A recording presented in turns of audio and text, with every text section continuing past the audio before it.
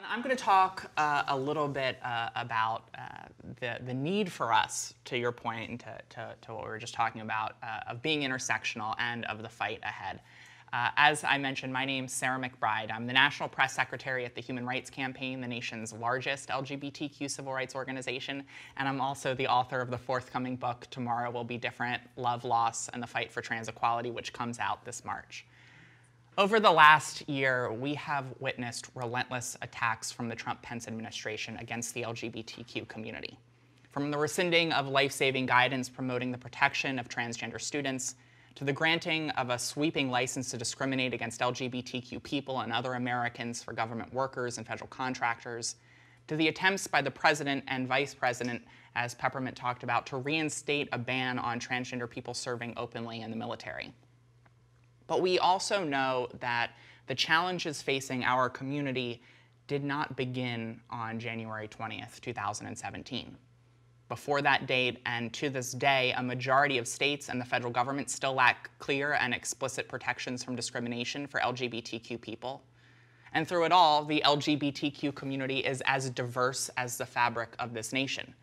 We are workers and women.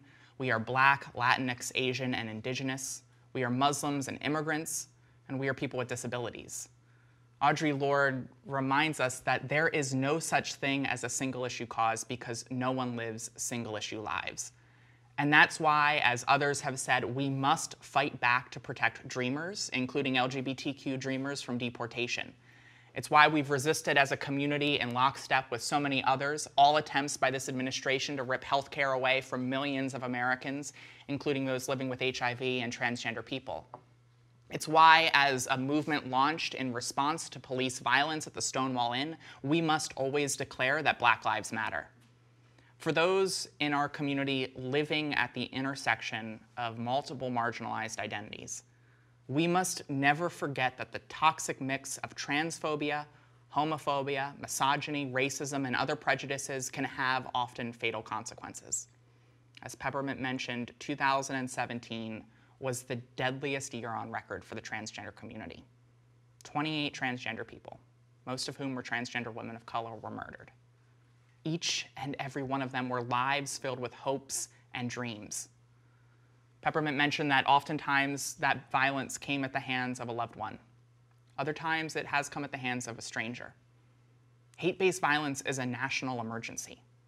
And while bigotry, discrimination, and hate violence is sadly not new, there is no doubt that it has been inflamed and emboldened by politicians all too eager to appeal to the darkest undercurrents of American society.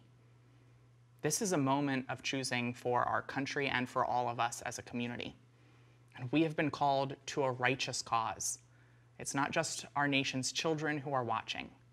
It's also posterity.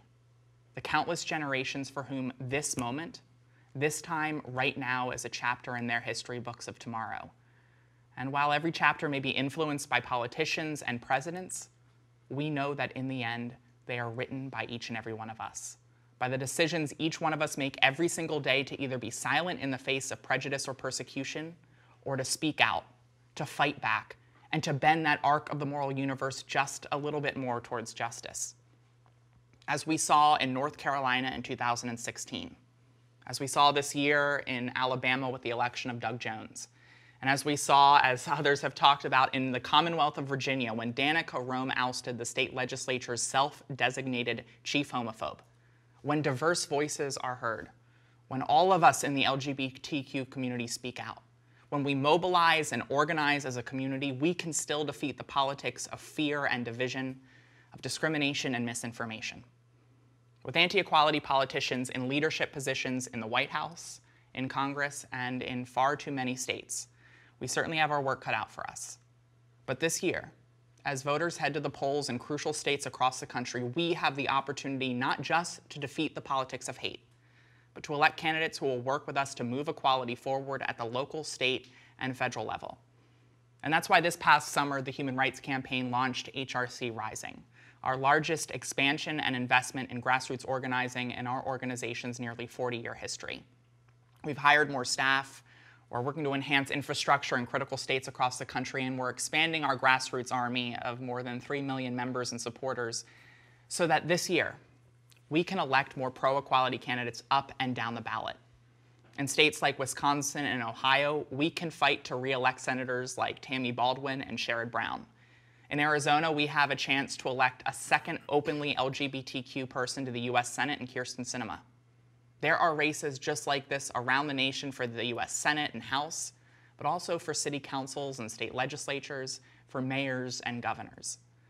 You can work with us to help achieve that change by visiting hrc.org or texting EQUAL to 30644, 30644. Over the last year, we have proven that no election, no presidency can silence our voices. From coast to coast and on countless main streets in between, we have resisted with pride in ourselves and with power in our voices. And that is the story of the last year.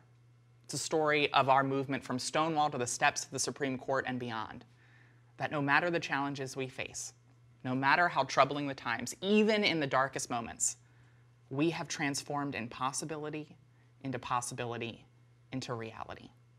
We have seen that change is possible, that nothing will stop the momentum of our movement, and we have proven time and time again that our voices matter.